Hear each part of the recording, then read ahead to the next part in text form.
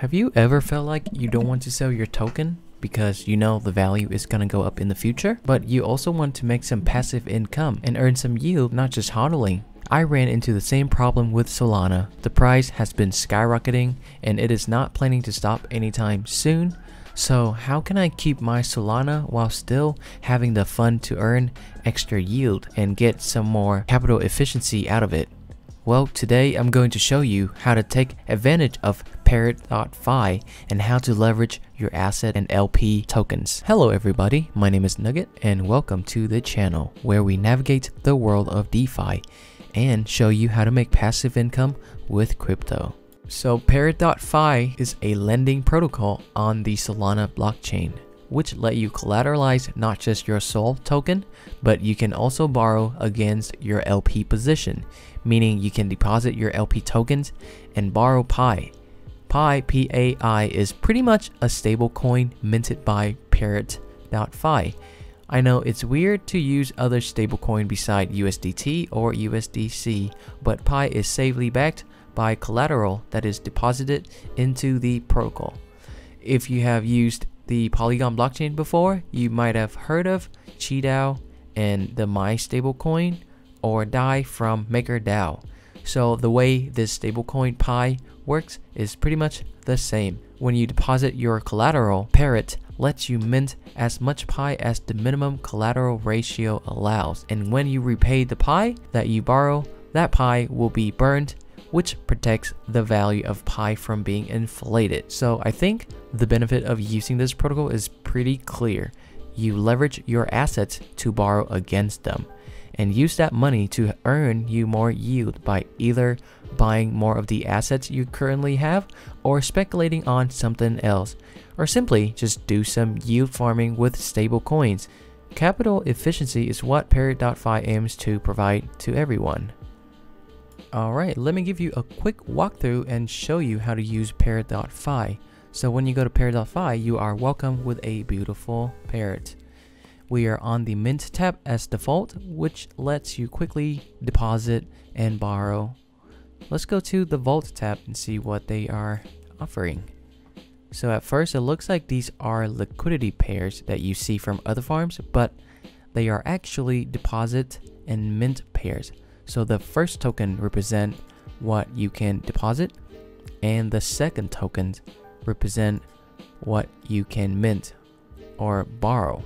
You can also deposit LP token from other protocols such as Mercurial Finance, Saber, or Radium to borrow Pi. There are some other special vaults that I haven't done research on, so I'll probably go over them in the next video. For example, if you want to deposit Solana and borrow Pi, click on Mint and type in how much Solana you want to deposit.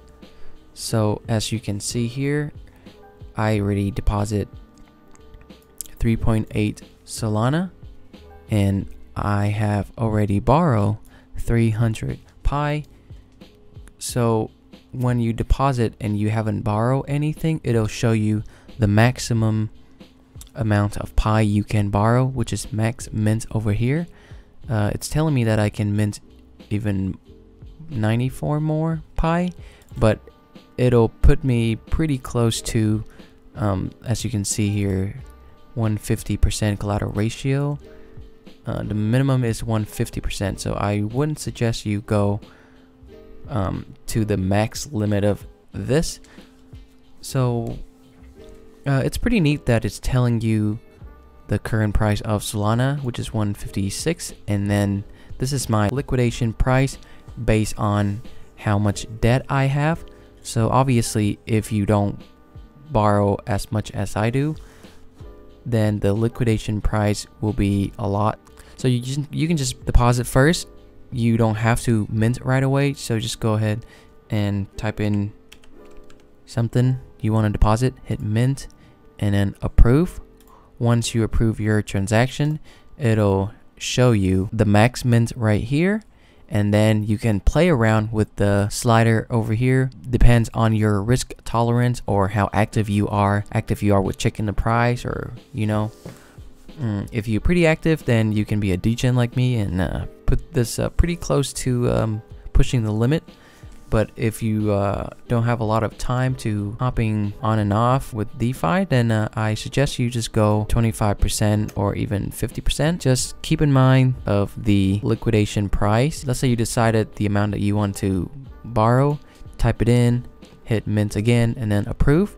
Go out here, it'll tell you the liquidation price. It'll basically tell you when Solana reached to this price, then your position will be liquidated. And I think there's a liquidation fee, so you probably don't want that to happen. So let's say if it comes too close to the liquidation price, then you can go ahead and repay some of the pie. You don't have to repay all of it, just repay some of it to keep your collateral ratio healthier and less scary, not too close to the red. So I'll probably repay soon here after this video. But yeah, once you repay everything, then you can go ahead and withdraw your collateral if you want to. You don't have to. You can just keep borrowing and utilize the stable coin that you just borrow. So over here you see that the borrow rate is 0.2%.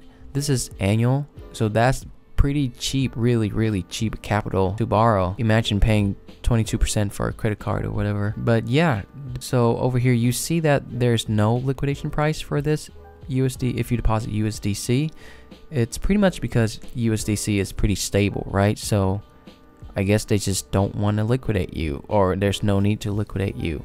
And you see here there are two pools of USDC. This one has earn. So basically when you deposit your USDC here, your USDC will be utilized in other protocol and will earn you some yield. So imagine depositing here, borrowing your money, and then come back and see that the amount that you deposit increase. That's pretty cool. So why wouldn't anyone just deposit here instead of deposit in this pool not earning any yield? I think depends on the debt ceiling. Like each pool, they only allow to mint certain amount of pie. So I guess if you can't mint over in this pool, then just deposit here and borrow pie from this pool instead. But yeah, everything is pretty self-explanatory. All right, what about depositing your LP token? So as you can see here, this is Mercurial Finance LP, this is Sabre LP, and this is Radium LP. And underneath that, it tells you which pool that you have to deposit in order to get that token to use it here. So right here, there is a Mercurial stable pool. You can see here, what is it? USDC, USDT, and UST. So right here, USDC, USDT, and UST. So you deposit your stable here. I believe you don't have to split them up, just put in whatever and then the pool will do its magic. It'll basically sell you USDT and buy the equivalent amount for these two, and then it'll just auto balance everything for you. And then once you deposit in this pool, you will receive an LP token. Go ahead, bring that LP token over here, hit mint, and then deposit just like earlier I show you up there. Or if you want to farm with Solana USDC in Radium, then head over to Radium, launch app, liquidity. So what is it? Solana and USDC. Go ahead and deposit your Solana and USDC here. So let's say if you want to deposit 20 bucks in here, you have to put 10 bucks worth of Solana and 10 bucks worth of USDC here. That's just how automated market maker works after you provide liquidity. So put in the amount and then hit deposit and approve it. It'll give you these LP token. Go ahead and take those LP token there. Go here, deposit it and borrow some pie. If you don't want to, then you can farm with it. But we'll talk about farming in Radium later. But yeah, that's pretty much it. Pretty simple, right? Leveraging, nothing crazy. Just don't get wrecked. Keep your collateral ratio extremely healthy, I'd say. But yeah, that's pretty much how you use Parrot Finance. That's how I use it. You can check out other vault, but I don't know what they are yet, so can't show you in this video. Okay, I just found this new FAQ document from Parrot Discord. Basically just give you more information about other special vault that we saw. So if you want to learn more about those, I'll leave the link down in the description below. let's talk about a few information that you should know about this protocol. So, has the code been audited? Yes, it has been audited by Allborn Security. The team members are anonymous. Parrot Protocol also had a seed funding of $5 million. So I don't think they are planning to rug. And the Discord community is extremely active and very helpful. I had a few questions regarding Parrot and they were able to help me right away. So from what I see, Parrot is a pretty solid project, and I'm excited for the IDO that is happening right now. I'm not participating in it because it's a bit overpriced at the moment. It's probably gonna dump after the IDO and then I'll jump in to buy some. That's all for this video. If you find this helpful, I would appreciate you hitting the like button and subscribe for more content about DeFi. For the next video, I'll be sure to share some strategies that you can earn passive income in the Solana ecosystem, as well as places where you can use the Pi token that you borrow from Parrot.fi today. Before I go, just want to remind you to pay attention to your collateral ratio and liquidation price. Only invest what you can afford to lose. This information is not financial advice, so always do your own research. Thank you for watching. I'm Nugget, and I will see you next time.